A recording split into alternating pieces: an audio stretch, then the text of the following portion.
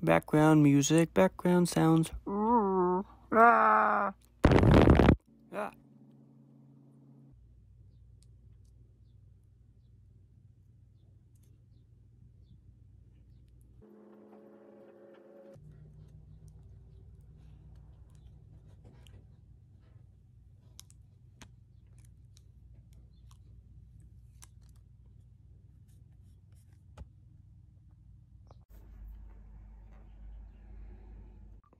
It kind of buckled right here when I was first applying it, but I mean, it's not that big of a deal, I don't think. So these aren't like regular stickers. They definitely have some kind of texture that lets you know they're thicker, but we can get it up close. Just make sure when you're applying it, everything's clean on the sticker end and no dirt and whatnot, you know.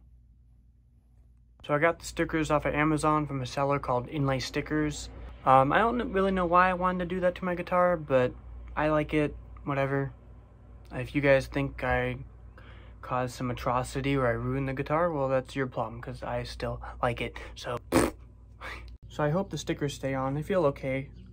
I just worry about them peeling off, you know. But when you buy them, they come in a pack, kind of like this, and they just want to show you A, B, C, D, you know, which one's which. And then this just shows you the layout that you can use if you want to follow their design, which for the most part I did, with the exception of adding some of these little end pieces wherever I wanted. But you can get really creative with this stuff, but it's real simple. It's literally just cut it out, plop on the sample as you've seen, and then peel it off. So it's just a decal sticker, you know. Well, I hope you enjoyed that little video. You guys take care. Bye.